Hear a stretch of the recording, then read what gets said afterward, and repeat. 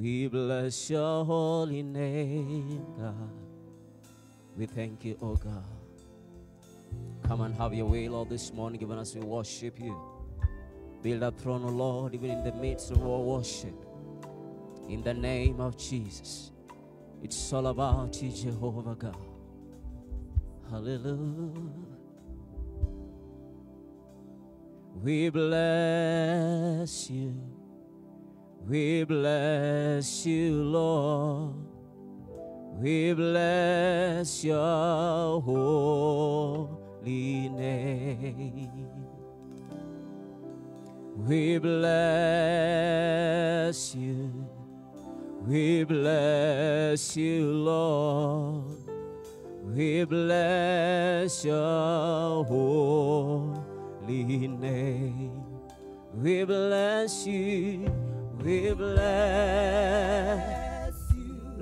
you, Lord. We bless you, Lord. Bless your holy name. Bless your holy This morning, Lord, we bless you.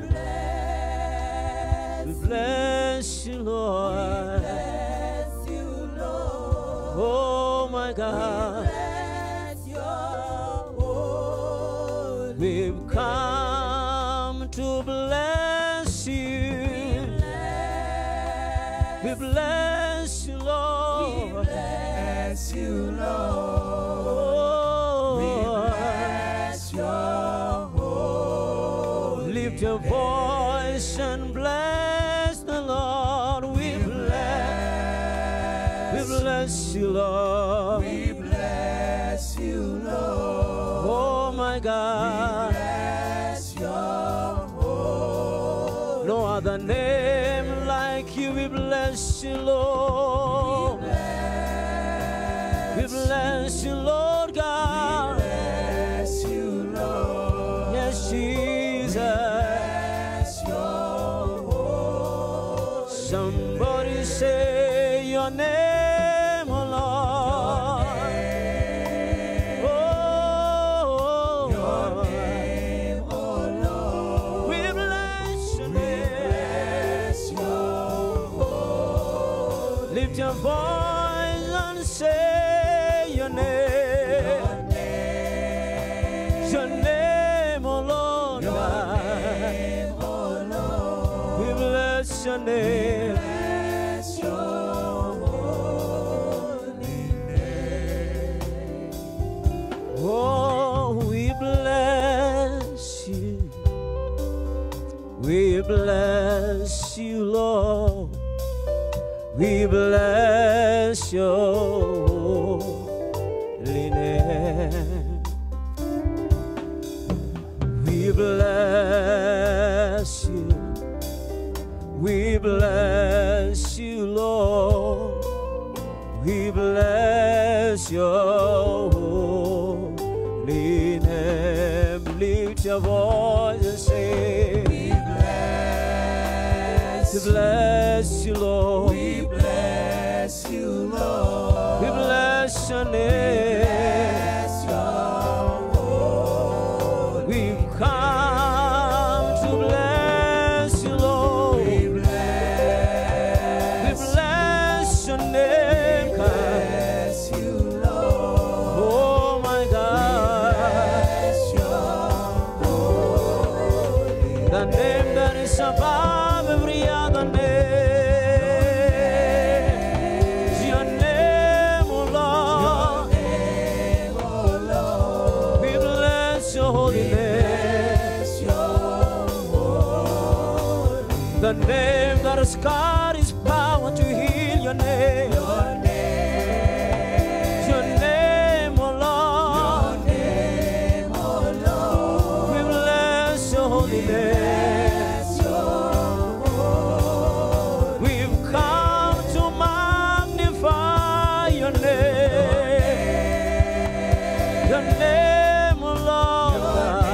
name, oh Lord. We bless your holy name. Bless your holy We've come to lift your name, oh God. Your name, oh Lord.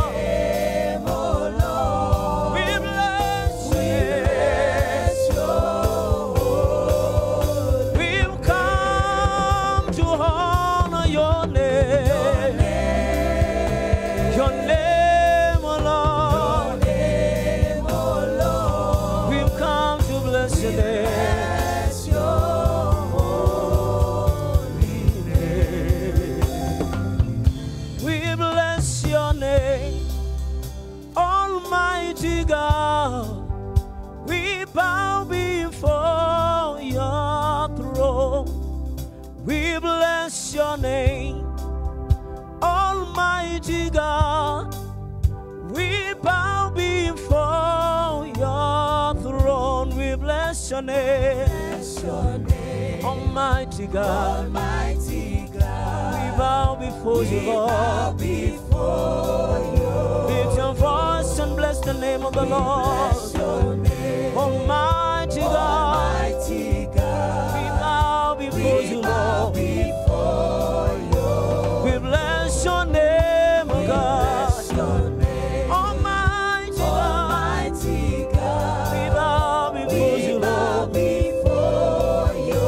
We bless your name, Almighty God.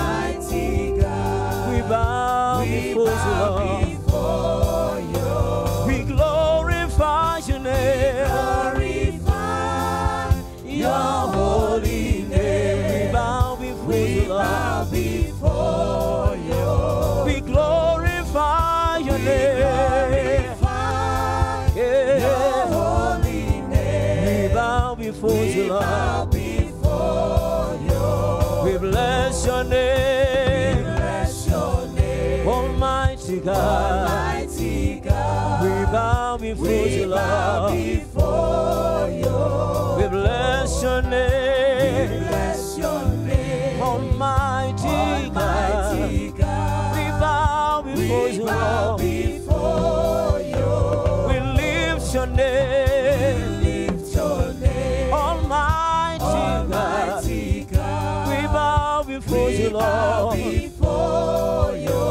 We lift your name, Jesus, Almighty God. We bow before you, Lord. We magnify, your holy name. we bow before you, Lord. We magnify your holy name. Your holy name. We bow before you, Lord.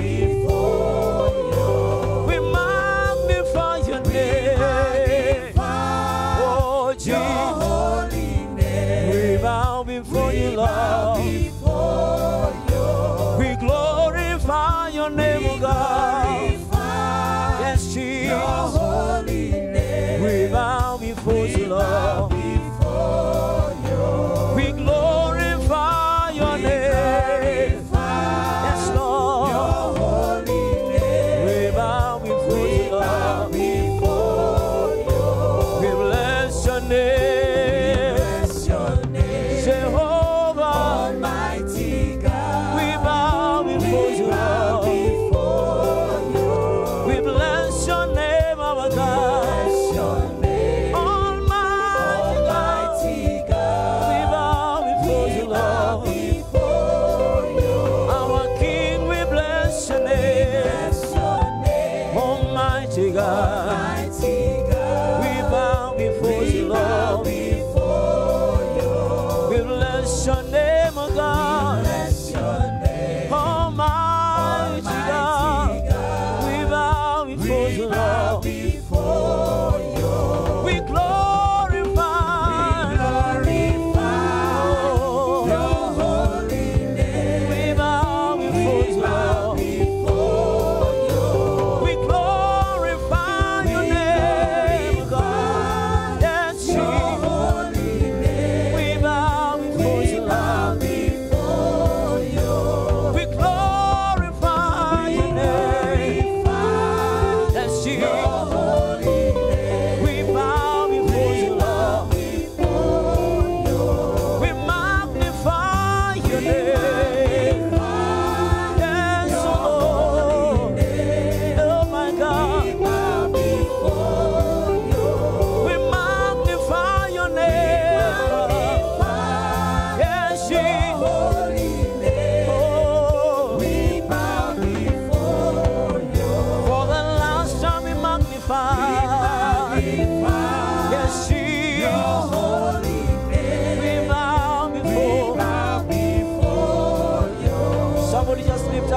voice wherever you are and magnify the name of Jesus. The name that is above every other name.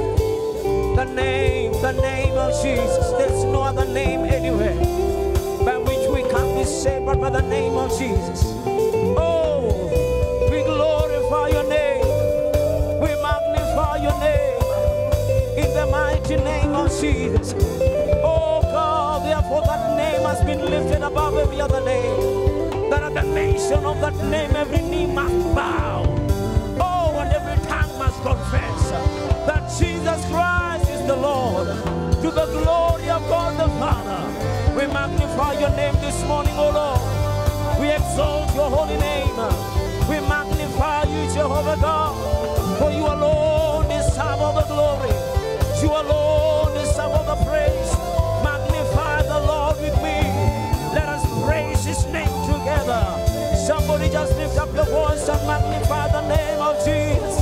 Oh, we magnify your name. We magnify your holy name.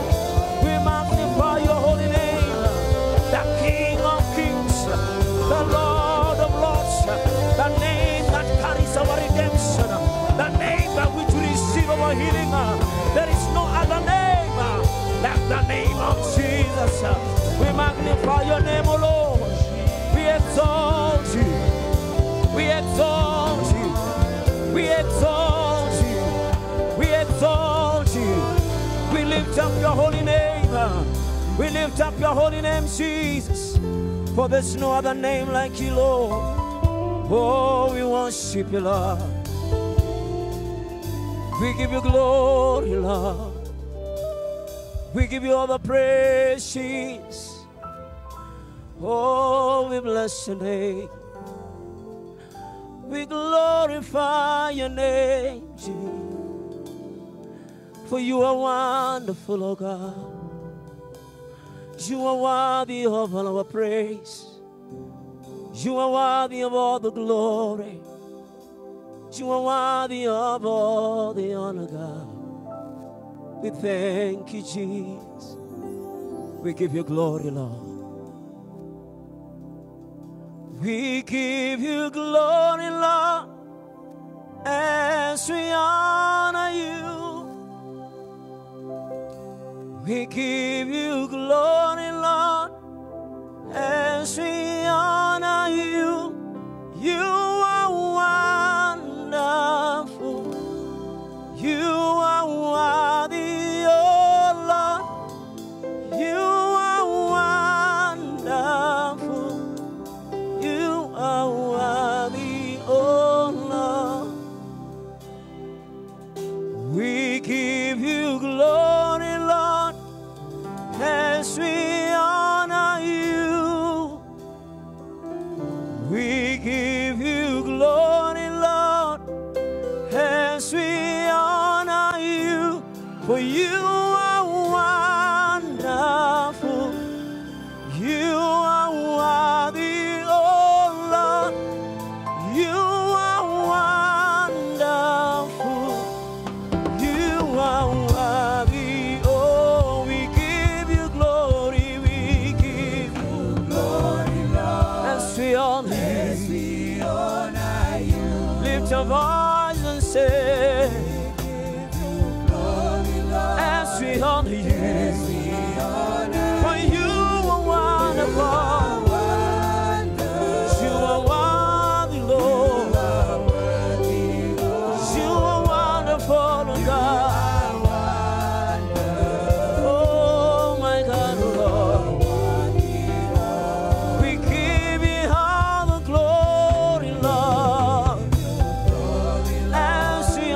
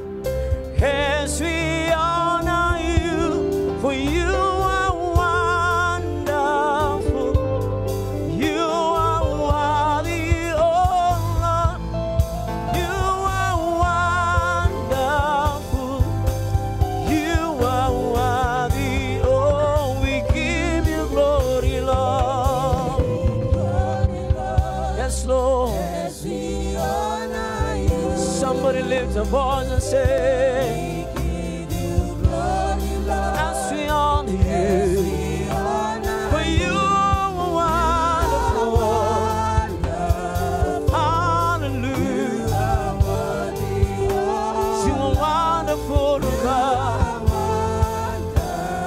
Yes, you are. Lift your voice and say, you are wonderful. Every day you are. There is no one else like you, Lord. Oh my God. You are wonderful. In all your ways you are. You are wonderful, wonderful God. You are wonderful God. You are wonderful. Yes, Lord, you are. You are wonderful. You are wonderful. You are wonderful. You are wonderful. You are wonderful. Yes. Oh my God. Just worship the Lord and declare His wonders this morning. He's a wonderful God. He's a mighty King. He's an awesome wonder. Magnificent God He is. Oh, how great Thou art, O Lord, this morning. We magnify Your name. We exalt Your holy name. How wonderful, O God, You are. Oh, how excellent is Your name. We glorify Your name. We glorify Your name. We give You all the praise.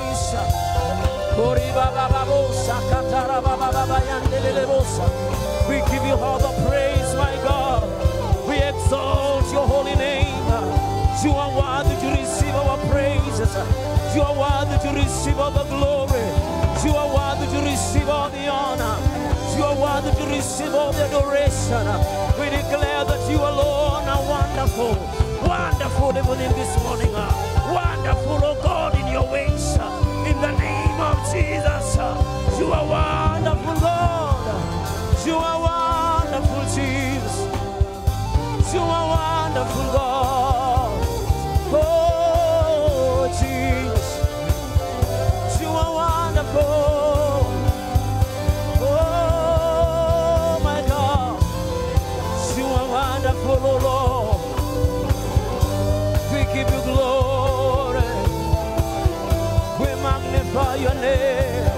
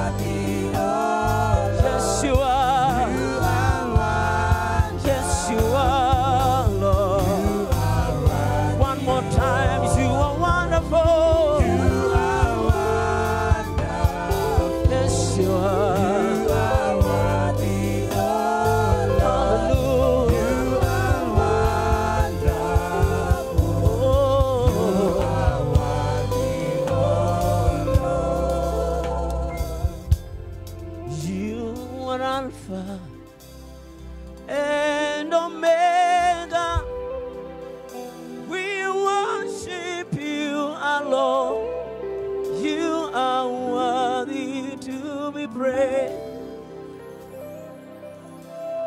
You are Alpha and Omega, we worship You, our Lord.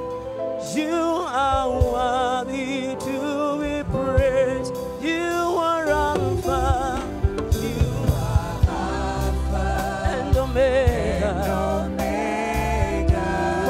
worship you, our Lord. You are worthy, Lord. We declare you are Alpha and Omega. We worship you, Lord. You are worthy, Lord. We declare you are Alpha and Omega. We worship you, Lord. Hallelujah. Lord, you are Alpha and Omega. We worship you, Lord. You alone are worthy. We give you all the glory, Lord. Yes, Lord. We worship you, Lord. You are wonderful. We give you all the glory, Lord.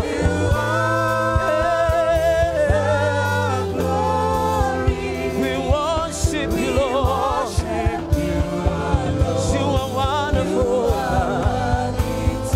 Tunakupa utukufu Bwana. Ewe Yesu, twakuabudu Bwana. Wastahili Bwana. Tunakupa utukufu wote Bwana. Juu ya vyote twakuabudu Bwana. Wastahili. Asubuhi twakupa utukufu Bwana. Ewe Yesu, ewe Bwana, wastahili sifa. Tunakupa utukufu, twakupa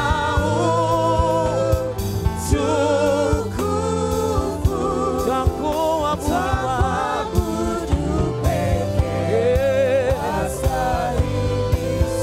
for the last time twakupa utukufu wote.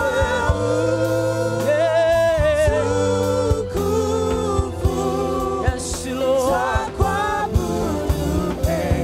Hallelujah.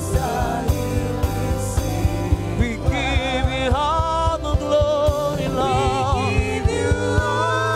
Yes, Jesus. We worship you, Lord. Hallelujah. Worship the Lord wherever you are and magnify His name. He's worthy of all the glory. He's worthy of all the praise. Tunakupa utukufu wote, heshima zote na dhamani zako. Asubuhi ya leo Baba, tunatangaza heshima zote ni zako ewe Bwana. Heshima na utukufu zote ni zako. We praise your holy name. We praise your holy name. We praise your holy name. We praise your holy name. We are here to lift your name, our God. We are here to worship you, our God. We give you all the glory. We give you all the honor. We give you all the honor, our God. We give you all the honor, our God. You are worthy, our Master. You are worthy, our God. Receive all the praise. Receive all the honor, our God. Receive all the honor. Receive all the adoration, our God. You are worthy, my Master. You are worthy, my King. You are worthy, my Master. We worship you, Jesus. We magnify your name. We give you glory, Lord. Thank you, Jesus. Thank you, Jesus. Hallelujah. Somebody just worship Him. He deserves all the glory. He deserves all the glory. Yes. deserves all the glory. Thank you, Lord. Oh, we give you glory, Lord. We give you glory.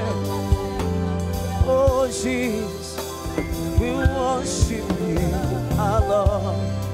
You are worthy. We give you all the glory.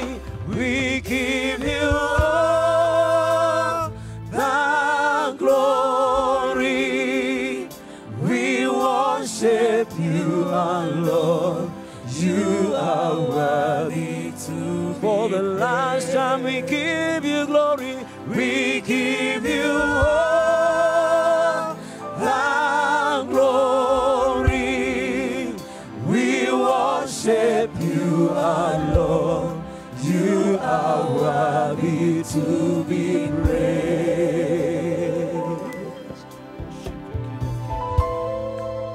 Worship you, Lord of Lords.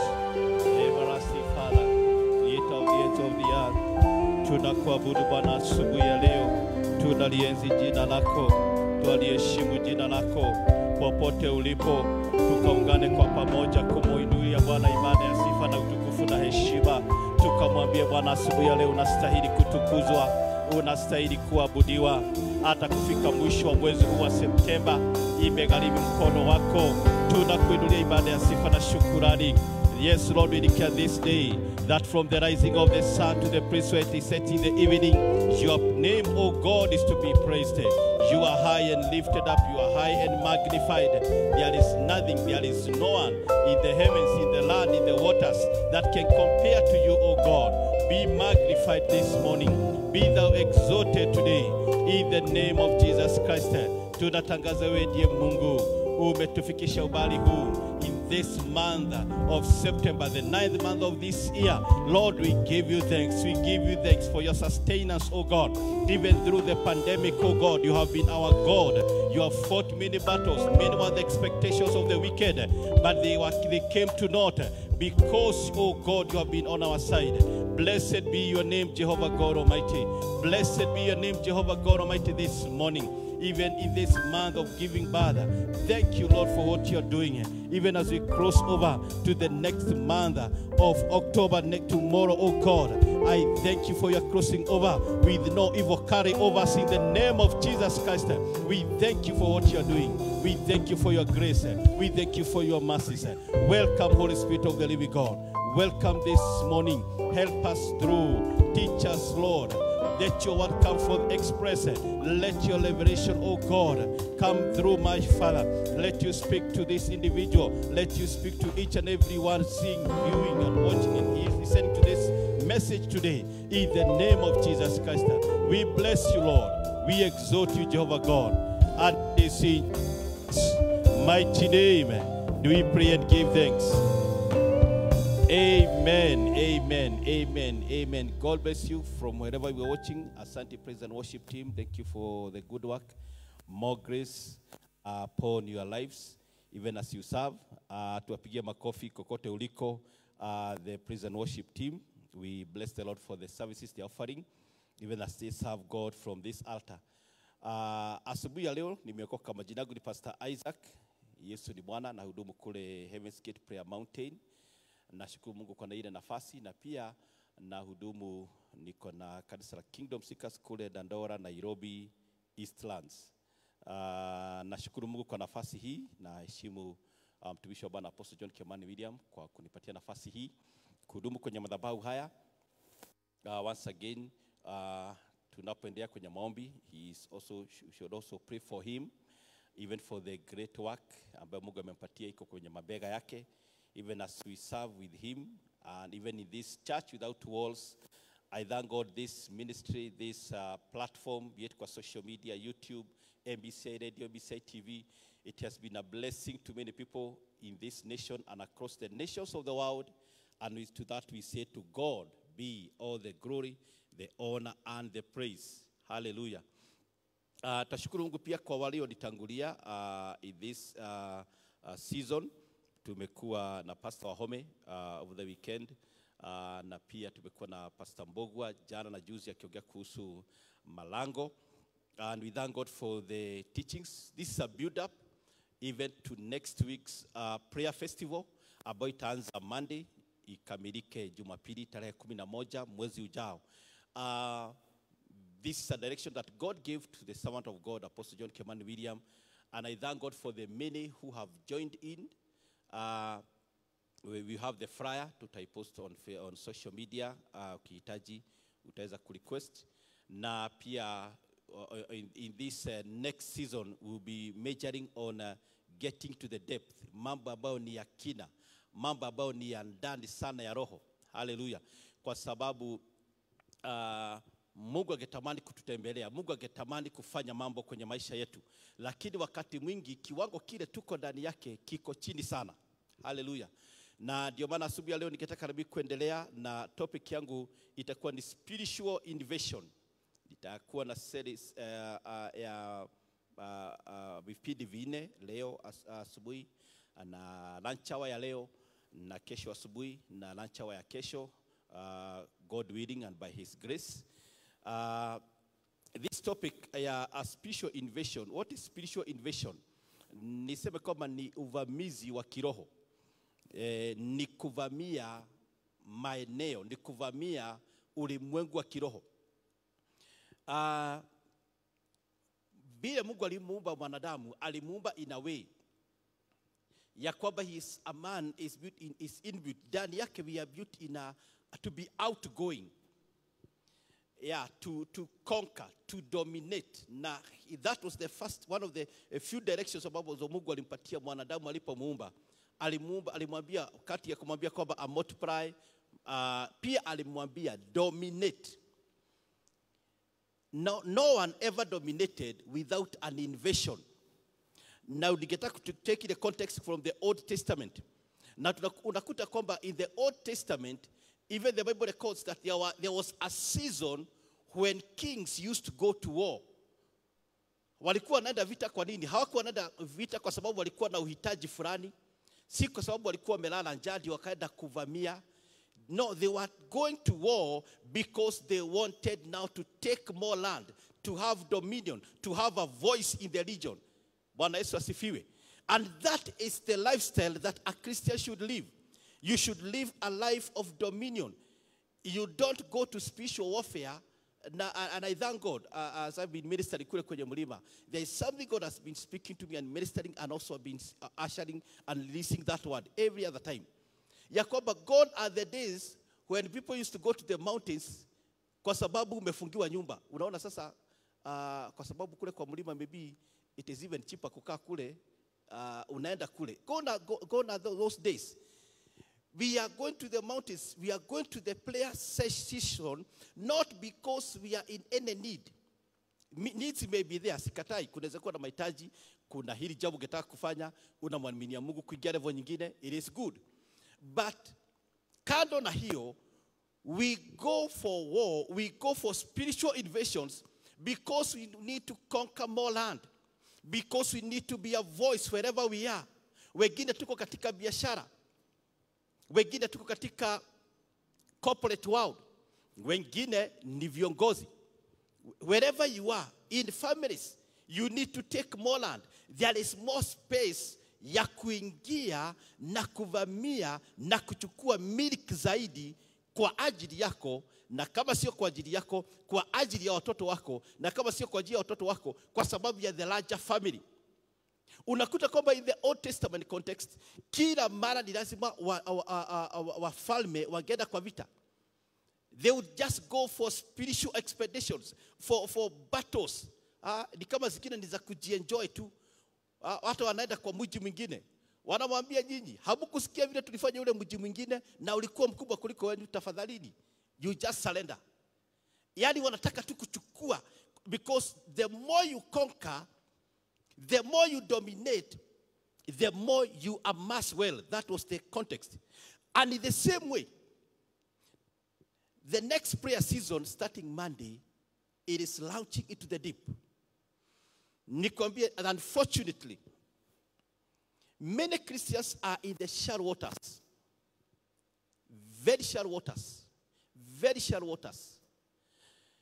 Na nikwambie, ukiwa kwenye ufuo wa bahari ya kiroho, Kuna mambo mengi sana ambayo hautaweza kuyajua. Kuna mambo mengi sana Mungu hataweza kukufunulia. Kuna mambo mengi sana ambayo yataendelea kutendeka kwenye maisha yako kwa sababu yale mambo yatendeki kutoka kwenye ufuo wa bahari ya kiroho, yanatendeka kutoka kule vilindini. Na ndio maana ndio wewe uweze kukabiliana nayo, ni lazima na wewe uingie kwenye kilindi, ndio uweze kushughulikia, ndio uweze kusolve zile shida zimetokana na kwenye vilindi vya kiroho. Bwana Yesu asiwe. Karibu sana watu ambao wanawatch kwa Facebook, unaweza share hiyo link, unaweza start a watch party. Wengine ambao wanafuata through Apostle Kimani social media platform ambayo ni YouTube, na pia kuna Apostle John Kimani William Facebook page. God bless you so much. Share that link so that they can reach as many people as possible. Amen. Now, nimesema tu wengi ya kwamba wako katika ufuo wa bahari ya kiroho. Kuna tukio moja litokea kwenye maisha yangu siku moja in my ministry life. Na nikakuwa nimeokoka hiyo miaka ya 90s kule. Nimeserve, nimekuwa katika ule utoto wa kiroho, uchanga wa kiroho. Nikaanza kuminister at levels, maybe kufundisha Sunday school, ushering hivyo. Nikakuja nikitoka kule nikiletwa mbele. Finally nikakuwa assistant pastor hivyo, nikakuwa pastor. Na bado nina minister. At one point in my life, I started seeing things that were not going right, even in my life. Nikiangalia my brothers, nikiangalia my sisters, ninaona kuna there's some missing link. I can't tell exactly what. Na nikasema kuanzia sasa, I'll get into, nitaingia kwenye kiwango kingine sasa cha kutafuta Mungu. Okay, kabla nifike hapo, acha nirudi nyuma kidogo. Wakati ambapo Mungu alipokuwa ananiita kwenye huduma, ya nijue kwamba niko na mwito wa uchungaji. It was ilikuwa imetanguliwa na a very hard season for one of the hardest seasons of my life is when I had not discovered my calling. What God wanted me to fulfill, wanted me to become, wanted me to achieve. Na nikakuwa na wakati wa ile maisha ya trial and error. Unajaribu hii, unajaribu hile, unatoka mji huu, unaenda mji mwingine. Na nikakuja kugundua kwamba even if you change a geographical location and your spiritual location has not yet changed, it may not bring any profit to your life. Kuna watu hata wanaweza make, najua naongea na watu hata wako kwenye nchi za nje, ya kwamba hata kuna watu wameshaenda nchi za nje wakarudi, wakaniambia pastor, mimi nimeenda mpaka nchi fulani, nimefanya kazi, nikakuja na pesa, but today I can't tell you zile pesa nilipata zilienda wapi. It is because you only changed the geographical location, but you never changed your spiritual location. Sasa ikawa kwamba nimeteseka, ikafika mani nikakuwa tu kwenye mfungo. Nikamwambia Mungu, what's the problem? Ndio Mungu akaninenea akaniambia, mimi nimekuita. Hayo mambo mengine yote ambayo mnajaribu hayako kwenye mpango wangu. Kile nakuhitaji kwa sasa ndio ujipatiane kwangu, nimekuita. That was the first time nisikia Mungu akuninenea mambo ya mwito wangu. And he didn't stop there. The Holy Spirit akaniuliza swali, that single sentence, mpaka siku ya leo, it clicks in my mind like it was yesterday. Akaniuliza, kama nikwambia wewe unafaa kuwa neurosurgeon, mwenye kupasua maybe mioyo, kupasua wenye kupasua hata vichwa vya watu wanatoa growths, what could have cost, what could have happened? The swali ilikuwa, kama ningekwambia wewe ungekuwa ni surgeon, ingechukua muda gani kutayarika? Of course hapo sikuhitaji majibu. Nilijua kwamba hiyo ingechukua miaka 7, miaka 8 ya masomo, ya kutumwa attachments, unaenda kutazama wengine wakifanya, wakati mwingine unapatiwa kufanya upasuaji 7 years non-stop. The Holy Spirit told me, the same way I want you to invest your time, your money, your resources into what I have told you you have. nilibidi nikakaa chini nikaandika yale mambo ninafaa kufanya na kuacha kufanya, mambo nafaa kuwekeza, kununua vitabu, kuwa na Biblia yangu, kuenda mikutano, kufunga. Ni lazima nikatengeneza format, nikajitengenezea timetable ya maisha yangu, how I spend my day, the hours I take in prayers, the hours I take in Bible study, the books I should read at least in a month. Ninafaa kusoma vitabu kama vingapi? Because it is so unfortunate kukuta kwamba Christians wakati tunapookoka alafu unakaa, another mistake inafanywa, na ndio Biblia inasema do not lay your hands hastily on any man. Unakuta kwamba baada ya muda kidogo unaanza kupatiwa positions. Zile positions, sometimes you need to step out. Si kwamba utaondoka kwa ile position, but sometimes you need not to allow the position you have been given to enter into your heart, into your mind. Ya kama mimi ni mzee wa kanisa, mimi ni deacon. It makes you feel like you are somewhere, yet you are nowhere. In the spiritual matters, uko hapa kwenye ufuo wa bahari, na mambo ambayo unafaa kushughulikia nayo yako kule kwenye kilindi cha bahari. Na ningetaka tufunguliwe ama tuwekewe kwenye scripture kwenye kitabu cha Isaiah 28 verse 9. Nikaweze ku build up my sermon on that. Isaiah 28 hasa mstari wake wa 9 na wa 10. The Bible says, who is he trying to teach? To who is he explaining his message? To children weaned from the milk, to those just taken from the breast. 10. For it is do and do, do and do, rule on rule, a little here, a little there. Turudi tena kwa version ya okay, wacha tusome verse 11 kwanza, kisha utawekea zote kwa New King James version. To verse 10. Okay, very well. Verse 11. With fallen lips and stretched tongues, God will speak to his people. Sasa turudi the 3 verses kwa King James version or New King James, whichever. Whom will he teach knowledge? And whom will he make to understand the message? Those just weaned from the milk, those just drawn from the breasts. For precept must be upon precept, precept upon precept, line upon line, upon line. Here a little, there a little. Verse 11. For with stammering lips and another tongue, he will speak to his people. Hallelujah. Asante. Isaiah, Mungu anaenda kupitia mtumishi wa Bwana Isaiah, anasema haya mambo ni nani ninafunulia? Ni nani ninaelezea mambo haya? Ni mambo gani haya naongea? Ni mambo haya very deep spiritual things. Anauliza, who am I giving this information? You know, hivyo ndivyo Mungu inashangaa. Sasa nikuja mahali nilikuwa naelekea. Nimeokoka, nimeelewa kuna mambo Mungu amenielekeza jinsi ya kujipanga maisha yangu ili ni build up the capacity ya kuwa pastor, kwa sababu it is not enough to have a calling, you need to work out on it. Now at some point Mungu akaanza kunielekeza kwenye mifungo ya siku nyingi sana. Ningemaliza hii, nina break kidogo, ninarudisha kwa nyingine, nina break naenda kwa nyingine. Then in the midst ya hizo fastings, Mungu akaanza kunifunulia mambo mazito sana. And this was my question. This was my question. And it really opened up my mind and my spiritual man. Na ndio ningetaka kushare na wewe siku ya leo. Mara nilijiuliza, by the time Mungu alikuwa anifunulia mambo haya, niko ndani ya wokovu over 15 years.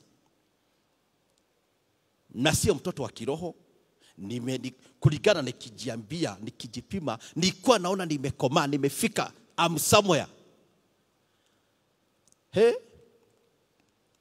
Kumbe kuna mambo ambayo ukiwa kiwango fulani cha kukua kwa kiroho, Mungu hata atashughulika na wewe. Maana anasema, who am I going to deliver this message? Huyu nikimfunia mambo kama haya, wakati kama huu, hata haisi akaendelea, atakuwa discouraged. So unakuta kuna mambo yanaendelea kwenye maisha yako, umeokoka, unaendelea na unafanya kila kitu unaona unafaa kufanya, na I thank God for the many feedbacks you have received from the John Kimani Media page, kwa emails, kwa inboxes, kwa zile SMS tunapatiana, SMS lines. Unakuta mtu anakuambia, pastor, mimi nilianzana na nini the first prayer festival, nikafunga ya pili, nikafunga ya tatu, but nothing seems to be happening. Ningetaka kuencourage mtu asubuhi ya leo nikwambie, it is not that there is nothing happening, it is that you just started a journey into the deep. Huwezi anza safari pale Mombasa unaelekea kule India na Mary na inafaa kuchukua 7 days, then siku ya tatu uanze kusema it's like tulidanganywa, kila mahali naona ni maji, upande wa kushoto, kulia na nyuma na mbele ni maji. No, you are in a journey, you are headed to a destination. Mungu akanielea kwamba mambo haya singekufunuliwa ukiwa kiwango kile, ukiwa on the blessed, wakati uko unakunywa maziwa, singekufunulia mambo haya. Mambo haya yanafaa inafunuliwa mtu ambaye amefika kiwango cha kuelewa good and bad. Amefika kiwango cha kwamba unaweza deal na heavy stuff. Going and launching into the deep is now being given ni kuingizwa kule ndani, kule uko na uwezo wa kuogelea, wa kushughulikia mambo mazito ya kiroho, na wakati ule umedevelop spiritual muscle. Kwa hivyo asubuhi ya leo ningetaka kukuambia hivi na kukuencourage hivi, that even if you have been in the prayer sessions and season for the second time, this is that time, we are still pressing on, and you seem like nothing is happening, usikubali kuhubiriwa na shetani. You are still on the right path. Hallelujah. Na wengine Mungu anazidi sasa ndio anakusharpen. The good thing about spiritual growth, na nisipatiane disclaimer kama moja ama mbili za spiritual growth, you are not spiritually mature by the days and the years you have been in salvation. That is one misconception. Ya kwamba wewe, watu wengi huwa wanadanganyika, anasema mimi nimekaa kwa wokovu miaka 10, niliokoka mwaka wa fulani na nimehudumu, nimetumikia Mungu hiyo miaka yote. 2, you are not spiritually mature by the position you are given in church. Bwana Yesu asifiwe. That's another great misconception. Unakuta mtu kwa sababu kwa position fulani, hata kukitana altar call fulani hawezi tokea, maana position inamkula.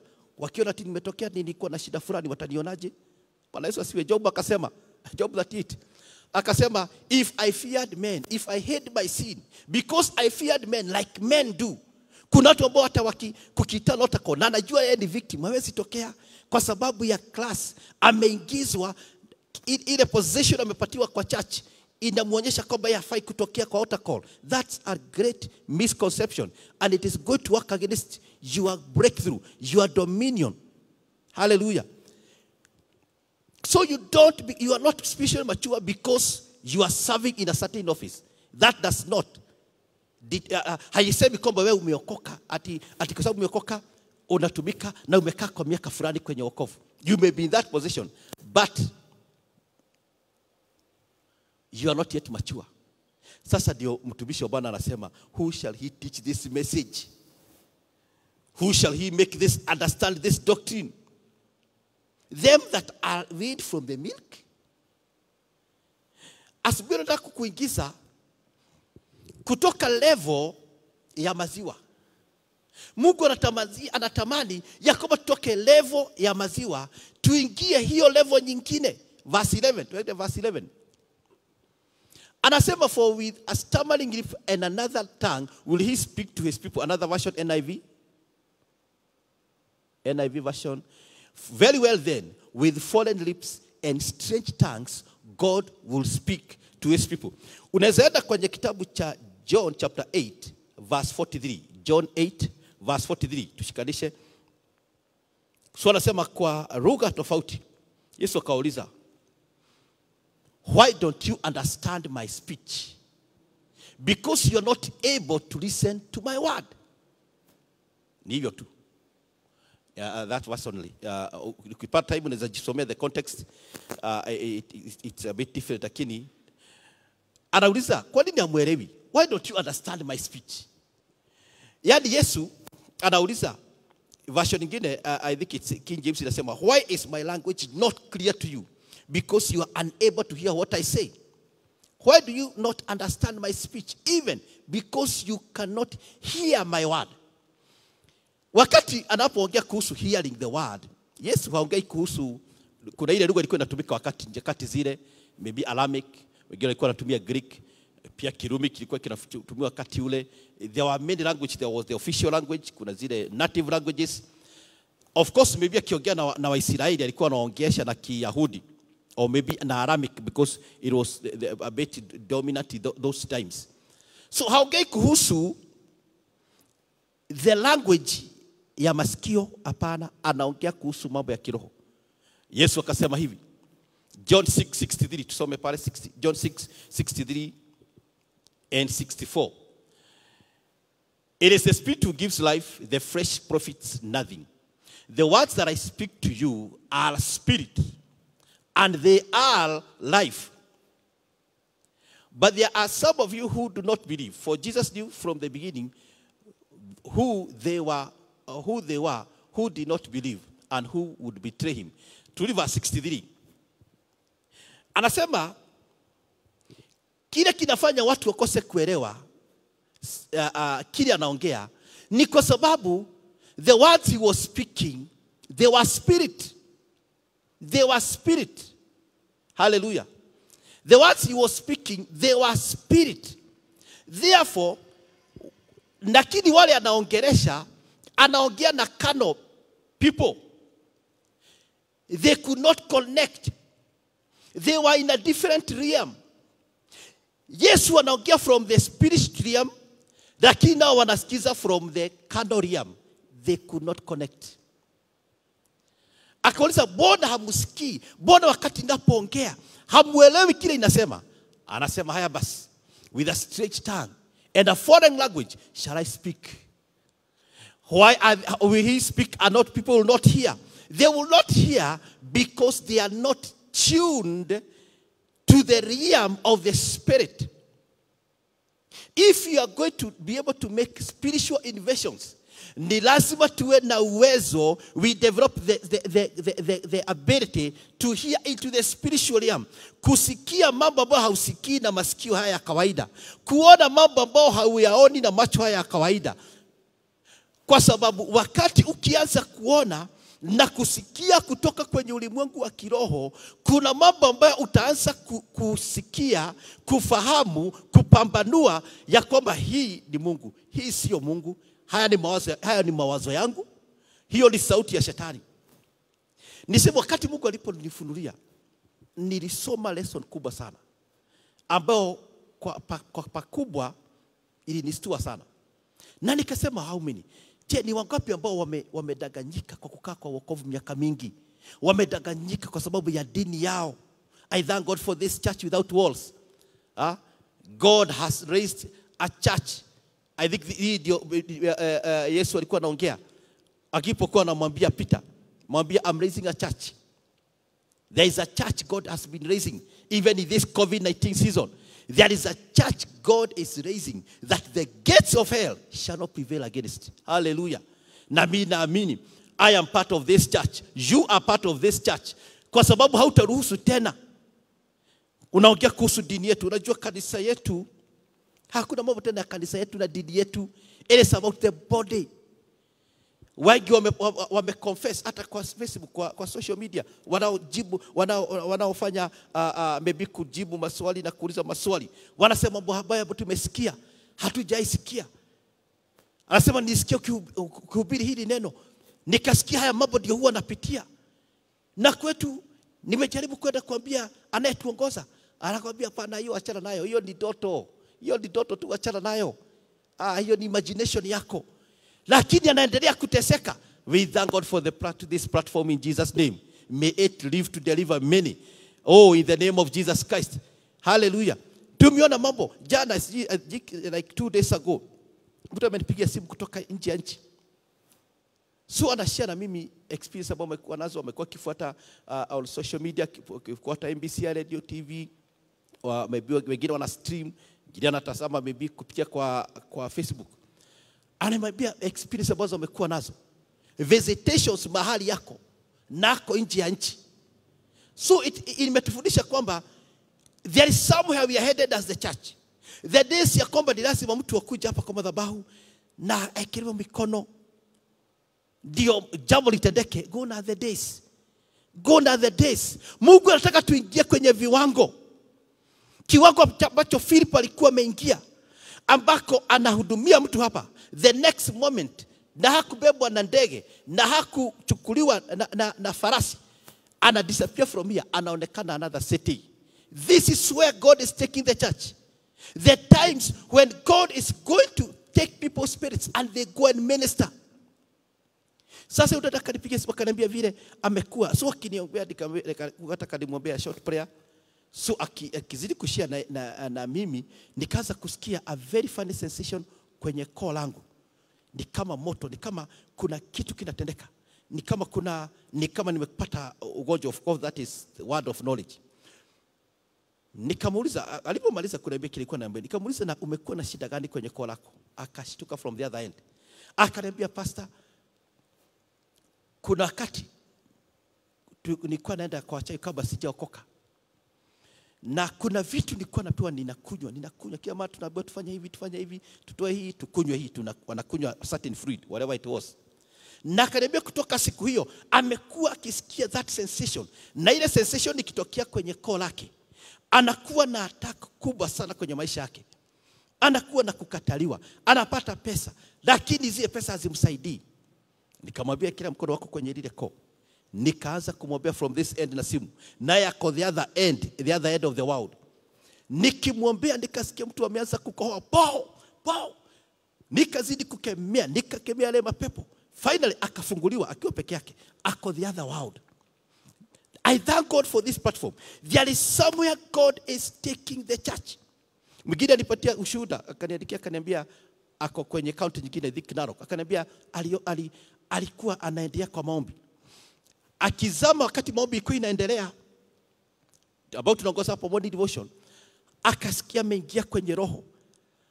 Akatoka akaona yeye hayuko kwenye ulimwengu tena. Akaingizwa kwenye ulimwengu wa kiroho, akaona the spirit man wake.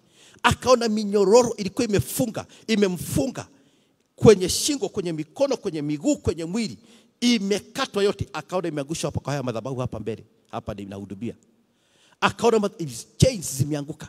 What is God telling us? We have dwelt so much in the shallow waters. We need to launch into the deep. Yule bibi akisema ako sawa, anaenda kanisani, ameokoka, lakini alishangaa kuona kwamba kuna minyororo imemfunga, na akasikia kutoka that moment, ikasikia mwepesi. Nikakuwa na wepesi wa kufunga, nikakuwa na wepesi zamani nikifungua neno, ninakuwa na uzito, nikakuwa na wepesi katika maombezi, nikakuwa na wepesi kwenye maisha yangu. Oh, may the Lord receive all the glory in the name of Jesus Christ. Hallelujah. Kwenye kitabu cha 1 Corinthians chapter 2 verse 6, 7 and 8. 1 Corinthians chapter 2, 6, 7 and 8. The Bible says, however, we speak wisdom among those who are mature. Note that. Mature. Inaongea kuhusu mature. We speak wisdom among those who are mature, yet not the wisdom of this age, nor of the rulers of this age, who are coming to nothing. Next verse.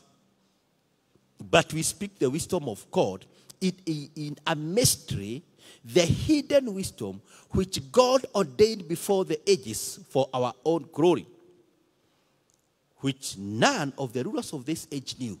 For if they had known, they would not have crucified the Lord of glory. Hapa ningetaka kuuzia mambo mawili. One,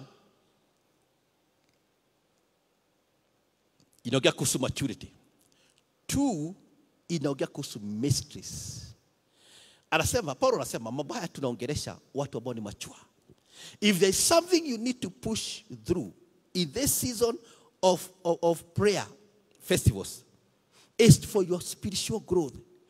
Anasema haya mambo naongeresha, I speak this wisdom and this mysteries to the mature. Mature in the spirit. Why is God focusing so much on maturity? Because it is sons who inherit, as much as we can talk over spiritual invasions. Kuna mambo Mungu hatakuaminia until ukomae. Na Biblia inasema kwenye kitabu cha Wahibrania, twende kwenye kitabu cha Wahibrania 6. Tunaweza anza 5:12 of Wahibrania 5. 5:12. The last few verses.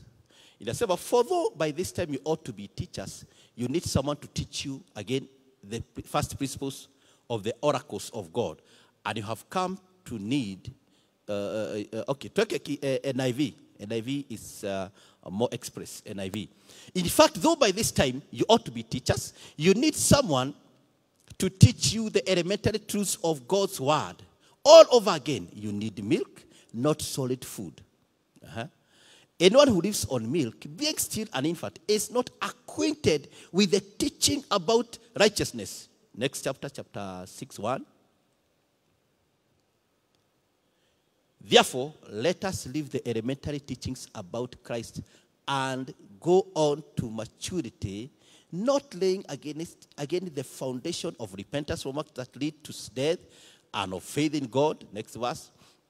Instruction about the baptisms, laying on of hands, the resurrection of the dead, and eternal judgment. Hallelujah. Tufikisha hapo. Biblia inasema hivi, though wakati huu mnafaa kuwa ni walimu, lakini bado mnahitaji maziwa. Anawaambia we need to outgrow the elementary level ya wokovu. Na nimesema kwamba watu wengi wamedanganyika kwa miaka ile wamekaa kwa wokovu.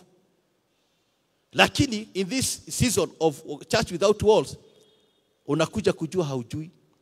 Paka unashangaa, haya, where was I? Kuna mmoja alipiga simu akauliza, pastor, kwani tulikuwa wapi? Kwani tulikuwa dunia gani? Nikamwambia mlikuwa tu katika wokovu. It is only that ulikuwa kwenye ufuo sana wa bahari. Sasa Mungu anaanza kukuingisha kwenye kilindi. Anasema mambo haya hata ya kuwekelewa mikono ni elementary teachings. Why are things happening? Na watu wawekelewa mikono kwenye madhabahu. It's because even mambo ya kuwekelewa mikono ni mambo ya basic. It is just elementary teachings about salvation. Baptisms. Unajua watu wengine wanaringa, mimi hata niko na kadi ya ubatizo. Nimewekelewa mikono. Nimekula hii sakramenti. Hata hii ingine nilifunguliwa juzi. Before COVID nilikuwa nimekula sakramenti 5, nilikuwa nimebakisha 2. It is not about that. It is about launching into the deep. Kuna itikadi, kuna religious rituals tutazifanya zitudanganya kwamba tunamjua Mungu, ya kwamba tunaingia kwenye kilindi, ilhali tuko hapa kando ya mito. Mungu anatamani ya kwamba tuingie kwenye kilindi. We need to leave behind those elementary teachings and venture into the spiritual depths. Kwa sababu tukiingia kwenye vilindi, tutaweza kufunuliwa na kuingia kwenye kilindi. It is about walking in the spirit. Revelation chapter 1, verse 10. Huyu ni John the Revelator. Anasema hivi, Revelation 1:10. Anasema, on the Lord's day, I was in the spirit.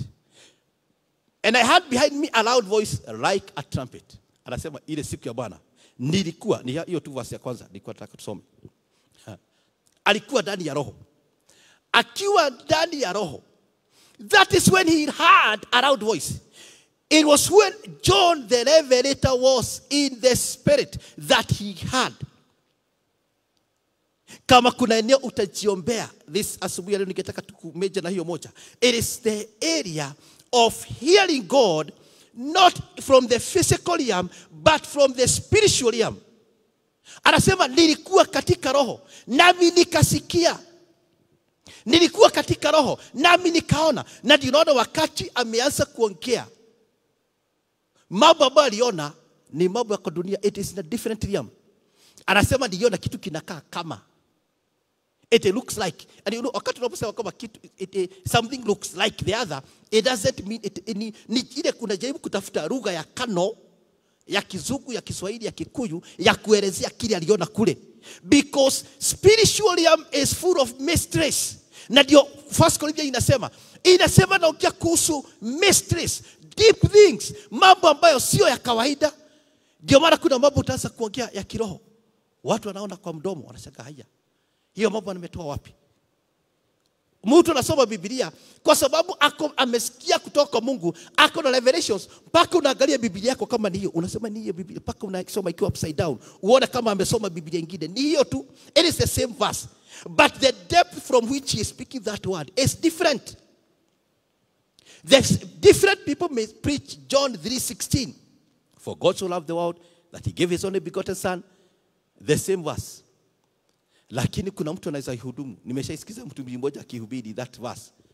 I got shocked by the revelations he got from that one piece of scripture. One verse. Hallelujah. Sasa anasema ndio tukirudi kwenye Isaiah 20 anauliza, whom am I speaking this language?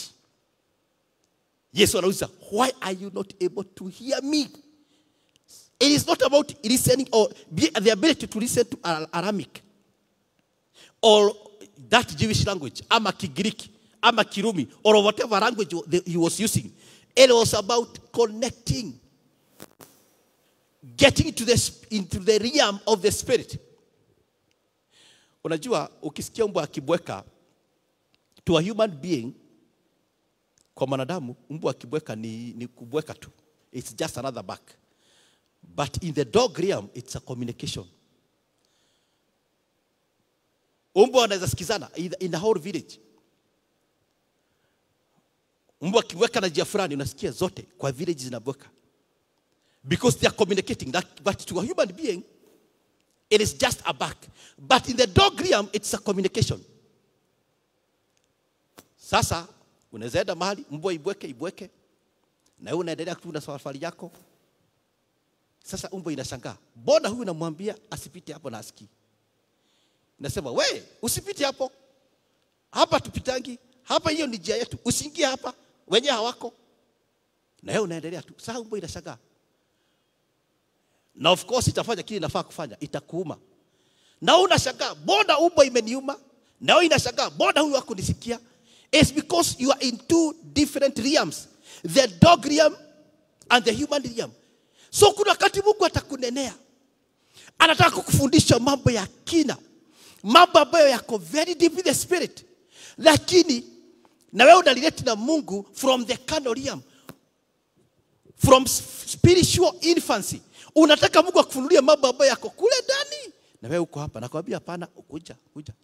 Anamwambia kuja, nikaribie. Come to the deep. Na ndio Yesu alimwambia Peter, akamwambia come. Unataka experience a different experience? Come. Kutoka kwa hiyo boat. Toka kwa hiyo comfort zone. Kuja. Akaanza kutembea. When he stepped, he was not now in the physical realm. He was walking in the spiritual realm. Niseme kama kuna kitu tunatamani msimu huu, na mimi kama kuna tamanio liko nalo, ni kuingia kwenye mambo ya kiroho, kutembea ndani ya roho, walking over situations. Hallelujah. In this context, nimekuwa nikistudy sana kitabu cha Ezekiel. And to say the least, I envy this servant of God.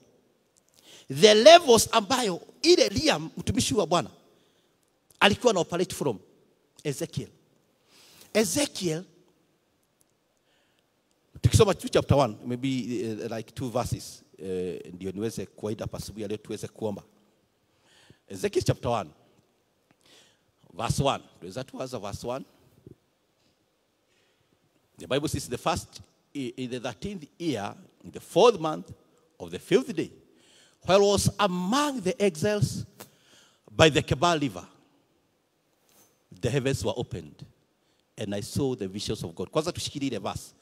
Anasema yeye ilikuwa mwaka wa 13, he is so precise of the month and of the date, the specific day of the week. Anasema alikuwa katikati ya the other exile katika Kebal River, na akiwa miongoni mwao under the same conditions under the same pressure,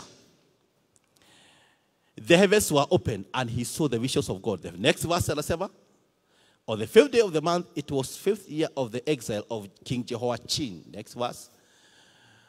The word of the Lord came to Ezekiel, the priest, the son of Buzi, by the Kebar River, in the land of the Babylonians. There, the hand of the Lord was upon him. Tumalizia hapo. That is the introduction of the ministry of Ezekiel. He was amongst the other exiles, just as we are amongst the world. We are all victims. Wakati COVID-19 imekuja, haikukuja kwa waliokoka na waliokoka hawakufuatiwa. Hapana, it came to all of them. Licha ya hiyo condition, they were in exile, they were in the same condition, they were under the same pressure, they were under the same oppression. But he was walking in a different realm. He was walking under an open heaven. And thank God for Pastor Bogo aliguzia hiyo sana. Sikitaka kuingia kule.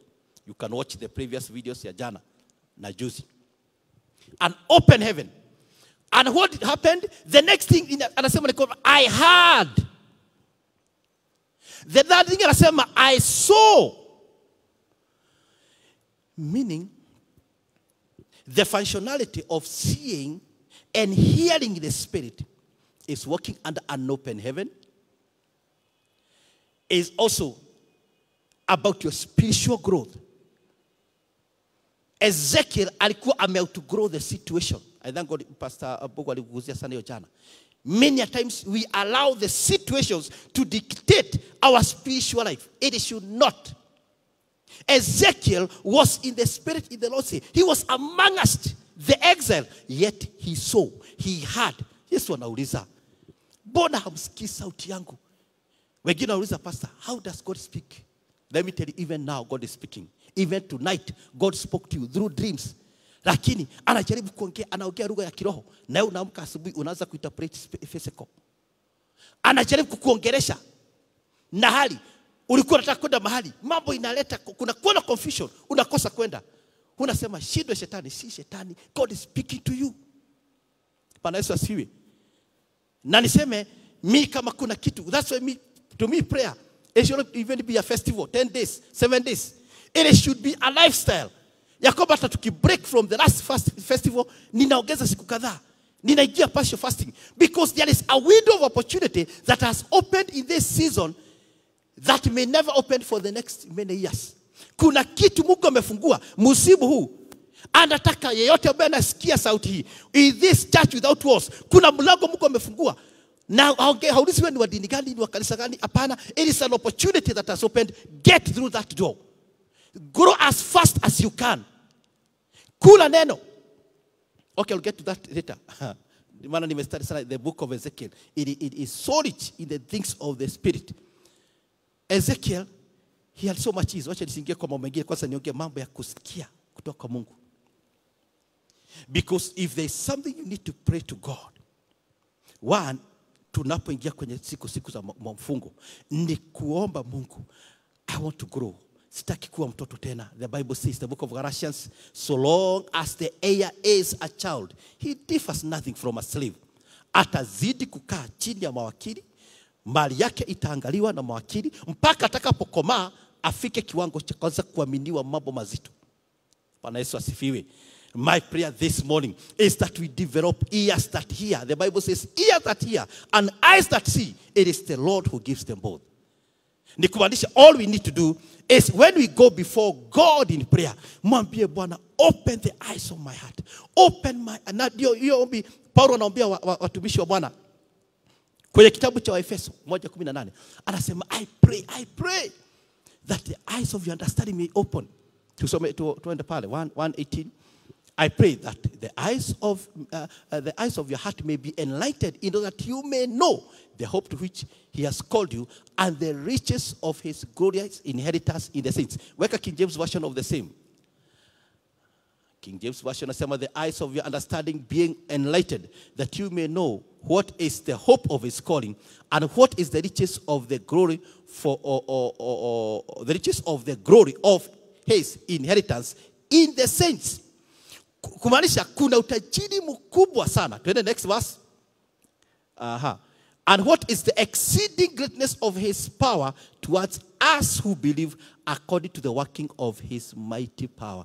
Anasema katika ulimwengu wa kiroho kuna utajiri mkubwa. Kuna utajiri mkubwa. Kuna mambo mazito ambayo Mungu anatamani kutuelezea. Lakini mara anapotunenea anauliza hilo swali, anauliza kwenye kitabu cha Isaiah 28. To whom am I teaching this? Ndio anataka. Naona anateseka ndio. Kuna mambo ningetaka kumfunulia kuhusu maisha yake. Lakini sasa niambia nani? Mtoto huyu ambaye bado ako kwa matiti. Bado ako katika Abu Kudu. Nitaanza kumfundisha mambo ya symmetry. Nitaanza kumfundisha mambo ya calculus. Nitaanza kumfundisha mambo ya valence of an element. Hallelujah. Huwa anasema hivi, mtoto ambaye ako class 5 amesoma. Mtoto ambaye ako class 8 pia amesoma. A form 4 student amesoma pia. Mtu ambaye ako second year kwa university amesoma. Ambaye amemaliza mwaka wa 4 na graduate amesoma. Lakini zile masomo haziko katika kiwango kimoja. Kuna kitu ambacho mtu ambaye amefanya university ataweza kusolve ambaye mtu wa form 4 hawezi akasolve. It is the same in the spiritual matters. Hata ukiona tumejaa makanisa, tuko tumeka, apostle huwa anasema this statement, it made me laugh for the first time, lakini I understood. Akasema it is only in a church. Unakuta ambaye mtoto ambaye ako kindergarten, class 1, class 5, form 4, third year, masters, wote tunakaga kwenye level, tuko kwa sitting moja. Kwa hivyo wakati neno linapokuja, hata tunapolisikiza kwenye social media na kwa TV na kwa radio, nikwambie hatuko level moja. Hatuko level moja. We are in different levels. Ukiambia mtoto, ukianza utai watoto wako shule, mtoto ako class 3, uanze kumfundisha science. Of course wanafundisha mambo ya air, water na nini. Kiasi kianza kumwambia mambo ya morality na valence, na value of an element. Na wewe ni anko yake, atakuja ambia mama yake. Anko yetu anaanza kuwa mwenda wazimu. Ile mambo anaongea ni kama ni tarara wa akili. Ndio wataambia mama yake akikuja jioni. Kwa sababu yale mambo unamwambia sio kiwango kile. I pray this morning in the name of Jesus that we are going to grow. In this season, God has given us an opportunity to outgrow those religious barriers. To outgrow hiyo miaka ambayo tumetanganyika ya kwa sababu mimi ni elder wa kanisa. I'm somewhere. Mimi nasema kwenye kitabu cha Revelation, you think that you are rich. Umejidanganya. You don't know you are poor, you are wretched, you are in want. I'll just pray that this season tutakubali, tuelewe ya kwamba you may be in a position, you may be serving in whatever capacity. Maybe in a very conspicuous position kama hii yangu, kama praise and worship, anaonekana kila mahali. Lakini nikwambia usidanganyike. Work out your life. Work out your ministry. Work out your calling. Work out your ability. Sharpen your ears to hear God. Maana Mungu atakunenea kupitia ndoto. Ndoto ni ria mambo siwezi ingilia asubuhi ya leo. But the realm of dreams iko na mambo mazito sana Mungu anafundianga watu. Anakunenea kupitia kwa ndoto. Anakwambia wacha hii. Wacha ile. Fanya hii. I thank God kule mlimani napohudumu. One of the things Mungu ameninenea sana. The first one I think God gave me when I went to that mountain. Mungu alinenea na Jeremiah 33 verse 3. Tuwekewe hiyo verse. Jeremiah chapter 33 verse 3. Biblia inasema, call to me and I will answer you and tell you great and unsearchable things you do not know. Hallelujah. Yakoba niite, nami nitakuitika, nitakuonyesha mambo makubwa usiyoyajua. Au ni mambo gani? Ni mambo ambayo hayako katika ufuo wa bahari ya kiroho. Ni mambo ambayo yametendeka kwenye jamii yenu, kwenye maisha yako, mengine ulisahau. Someone gave me a very interesting testimony last week. Akaniambia vile alifanya siku moja wazazi wake na neighbor hakuwa wanaelewana. So wakatukanana, wagetukanana, so the parents wake na parents wa neighbor wagetukanana. Na siku moja akasikia amejaza. Akakuta kijana wa ile boma. akaanza kumtukana na mama yake na baba yake, akamtukana. Na yeye kijana akamwambia, ni mama wazazi wangu natukana, nitawaambia. Okay, it never went anywhere kwa sababu bibi hata kama wazazi waliambiwa na already wako na my issues, they could not sort that. Now 2 weeks ago, Apostle hudu mambo ya deep repentance. This is a man of God. He is serving somewhere in a city. Ameenda kwenye deep repentance. Then amelala. A dream comes. Kwa ile ndoto anaonyeshwa katoto kadogo. Kana tukana mtu mkubwa. Kakatukanana. Alafu akamka kauliza, what manner of dream is this? Akakumbushwa 40 years ago. You remember what you did to the parents of so and so. You need to deal with that. You are now in authority. You are a pastor. There is a level you can never enter because of what you did many years ago. Because you confronted a parent who was an authority to you, and the enemy was able to grip akashika authority yako. Akanambia, pastor, mimi ninataka uniombe, nisaidie niongoze kwa hii confession, kwa sababu I knew it. This is what happened. And it came so, wakati nilifundua hilo, 40 years ago, nilijua this is what has been eating me up. Akaconfess, kisha baadaye akapigia yule mzee simu. Sasa ni wazee, siku zile walikuwa ni vijana wadogo, sasa ni mzee. Akamwambia, fulani yuko salama, how many bali ya masiku, wakaongea. Akamwambia, unakumbuka ile siku tulitukanana na nikatukana mama yako sana? Akamwambia, kainiandika ni maodo matene, umenikumbusha mambo ya zamani sana. Akamwambia, ni kweli, lakini nimepiga simu kutubu kwa sababu ile kitu nilifanya. Wazazi wako najua walipumzika, lakini nisamehe. Akamwambia, nimekusamehe. Baadaye akaangalia kwa M-Pesa, akamtumia kitu, akanyamazisha ile mambo. Let me tell you, maybe mtumishi kama yule agedanganyika na position, agedanganyika na ile kiwango wako, lakini ako katika ofisi fulani, but there is nothing to show for the office he is holding. Because the enemy was able to drain from his life the authority he could have gotten. Si Mungu akatusaidia in this prayer season, that God is going to develop our sense of hearing in the spirit. Yakoba Mungu hata uliza kama alivyokuwa uliza wakati wa Isaiah, who shall I deliver this message? Ni nani atakayefunulia mambo haya? This is just a child. Amekaa miaka 10 katika wokovu, amewekelewa mikono, amebatizwa ndio, lakini bado ni mtoto. Siwezi nikamfunulia mambo ambayo yanafanyika kwenye jamii yao. Na nisema kwenye mlima, nimeona watu wamekuja, amekuja kuomba Mungu. Anamwambia Mungu, nibariki, nitende. Mungu anamwambia hapana. Don't even pray about that. Don't. Usiku mbia analetewa ndoto, anafunuliwa a full copy ya maisha yake. Anaambiwa shughulikia hili jambo na hili jambo na hili jambo. Ukishashughulikia hiyo, hii prayer list yako yote hautaiombea, ile mambo yote itatendeka. And that is not one testimony, it is not two. There are many testimonies. Therefore, ninapokuwa encourage asubuhi ya leo, as we get to the next prayer season, we need to pray to God. Bwana, mimi natamani kukomaa kiroho. Ningetaka tuweze kuanza kuomba asubuhi ya leo. Nataka uweze kujiombea asubuhi ya leo. Bwana, nisaidie. Singetaka Bwana Mungu wangu niishi katika kiwango kimoja, niishi kwenye level moja katika jina la Yesu Kristo. Sitaki kutaganyika kwa sababu ya position. Sitaki kutaganyika kwa sababu ya kile kiwango niko. Lakini nataka kukuamini Mungu, ukanifunulia mambo ya siri, mambo yaliyojificha katika jina la Yesu Kristo. Situkaweze kusimama. Inua mikono yako, piga magoti kama unaweza mahali huko. Mwambie Bwana, ninatamani kukujua zaidi. Because I want to get into a spirit, to invade in the spirit. Yet I cannot be able to because of the level that I am in. Mwambie Bwana, ninatamani. Wewe ambao ulimsaidia Ezekiel kwenye siku zake, ukamfungua, aliweza kusikia licha kwamba kulikuwa na stalemate kwenye maisha yake. Taifa lao lilikuwa limeshikwa, taifa lao lilikuwa kwenye mahame, walikuwa wameenda wameshikwa mateka, wako kwenye nchi ya Babylon, lakini aliweza kusikia sauti yako. Yesu akauliza, mbona hamsikii sauti yangu? Bwana amekuwa kitunenea, lakini kiwango ambacho tuko ndani yake, we are in the physical realm, he is in the spiritual realm. Yesu akasema, the words I speak, they are spirit and they are life. Only the spirit.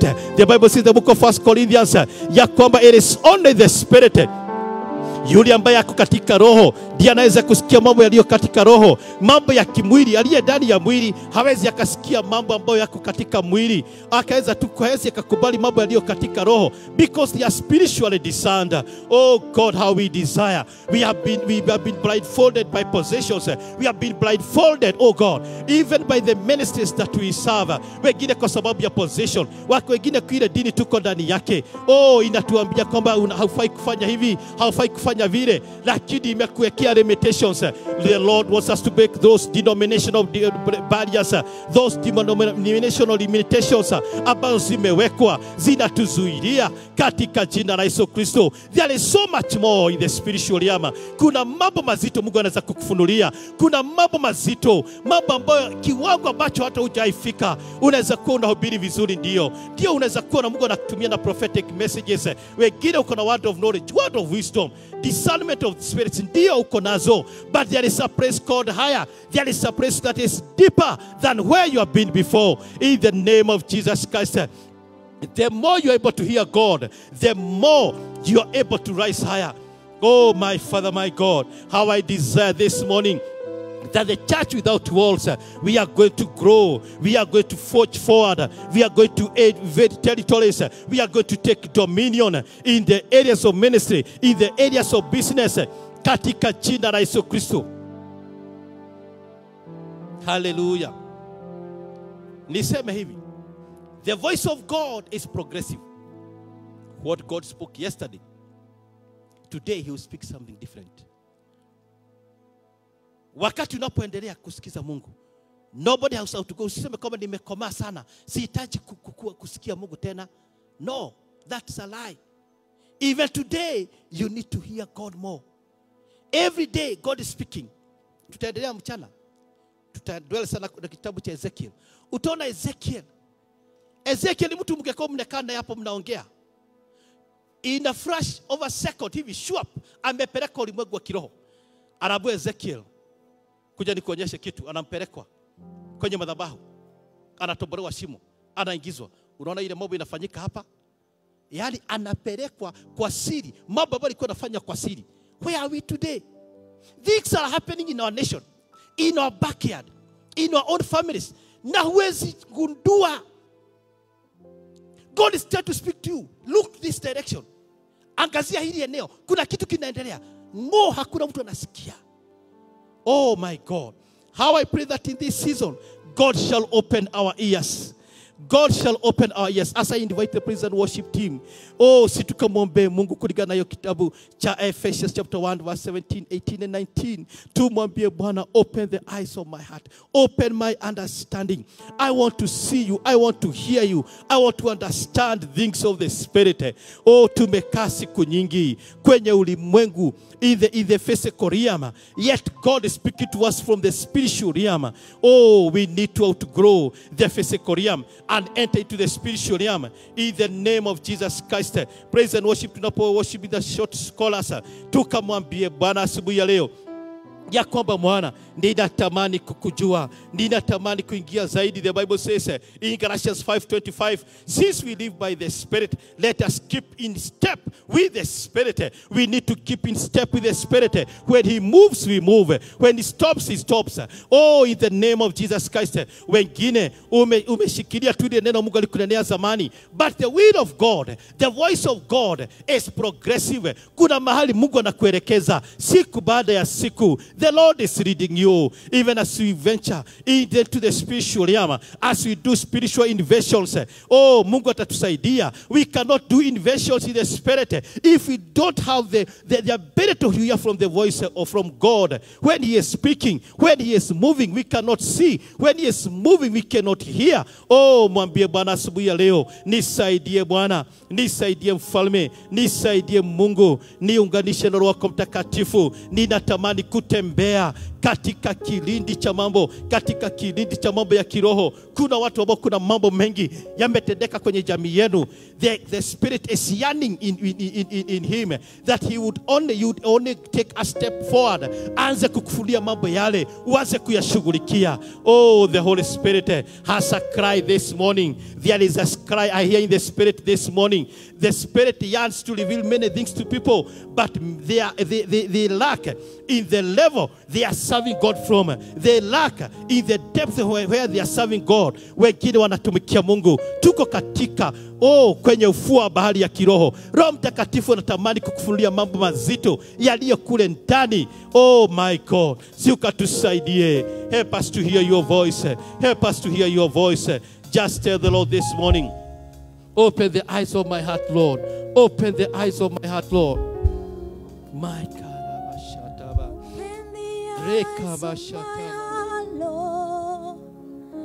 Open the eyes of my heart. I want to see you.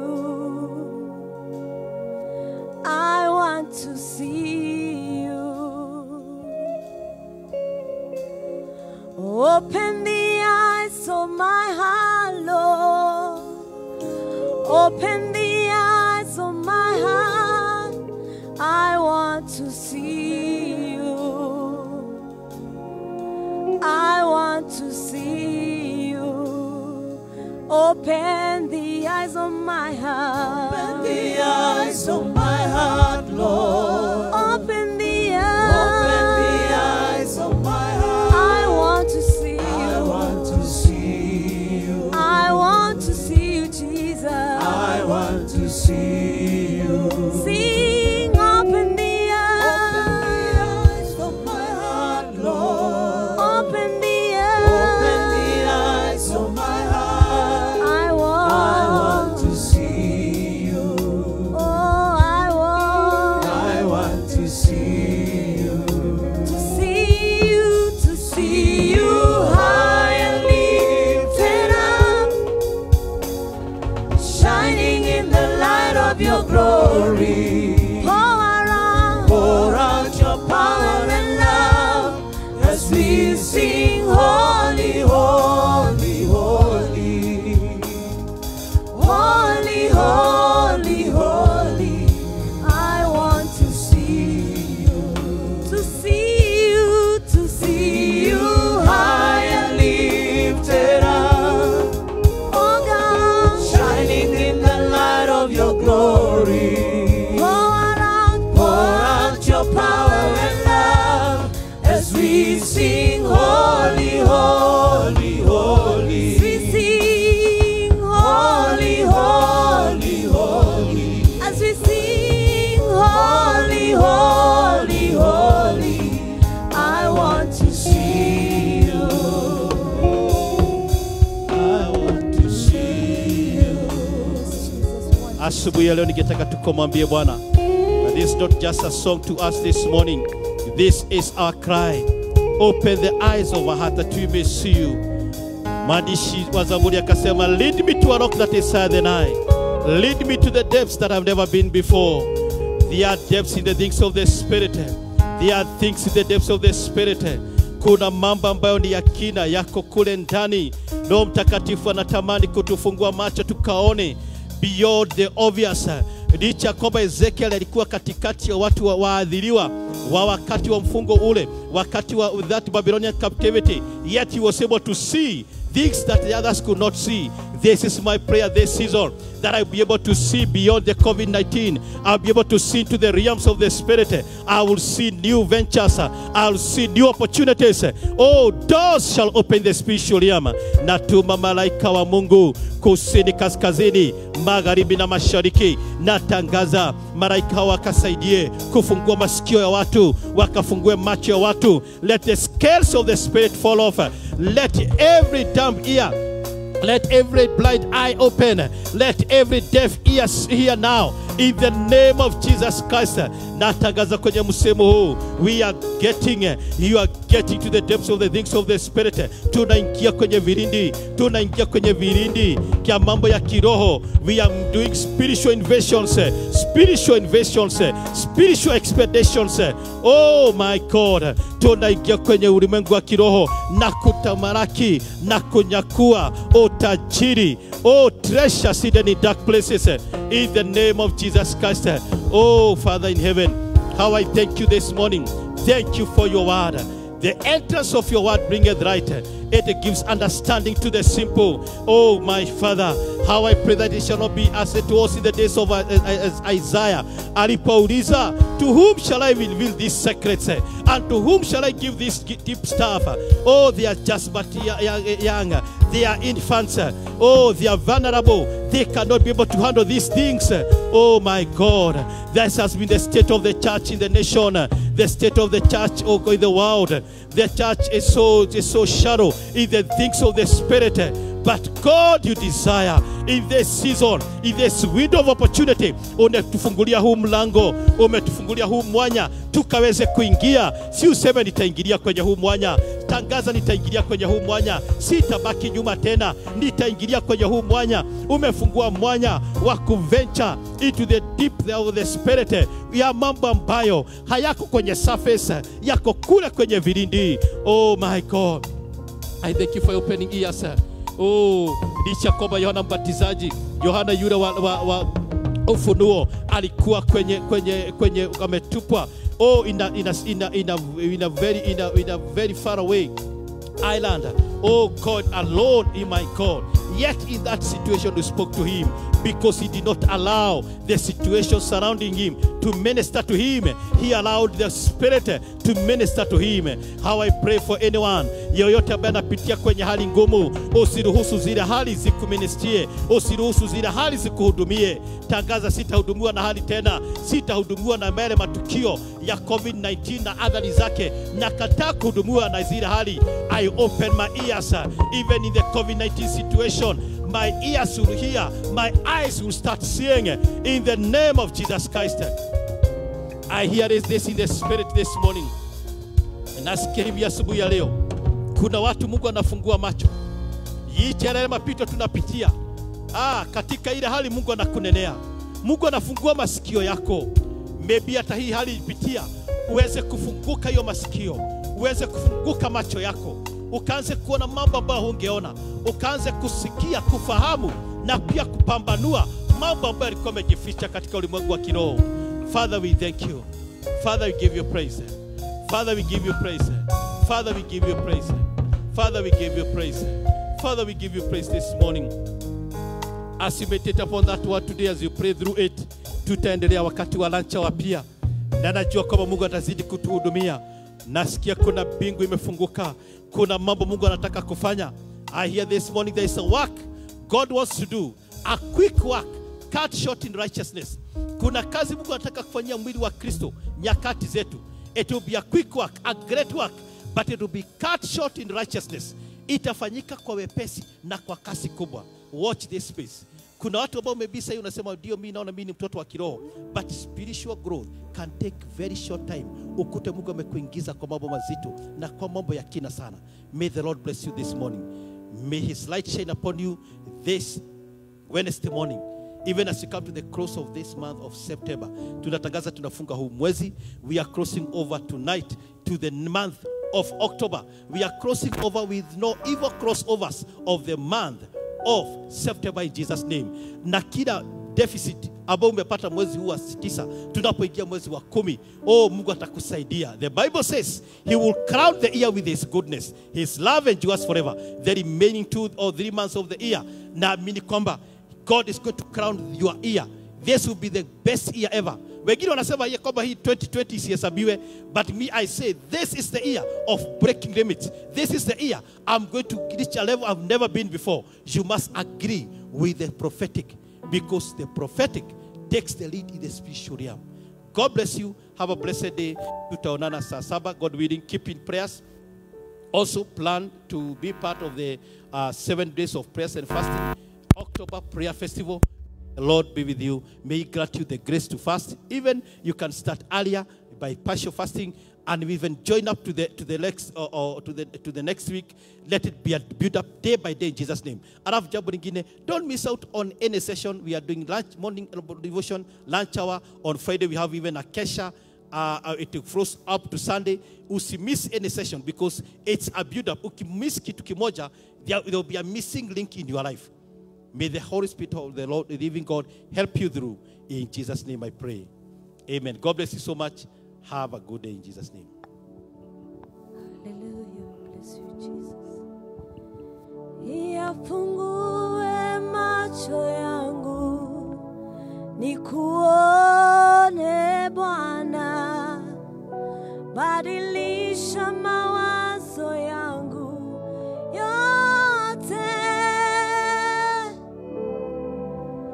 nionyeshe njia yako, nikujue zaidi Bwana, niwe kama wewe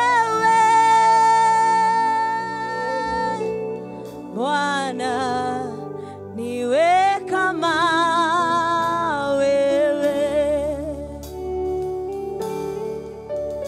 Yafungue macho yangu nikuone Bwana, badilisha mawazo yangu yote, nionyeshe njia zako, nikujue zaidi Bwana, niwe kama wewe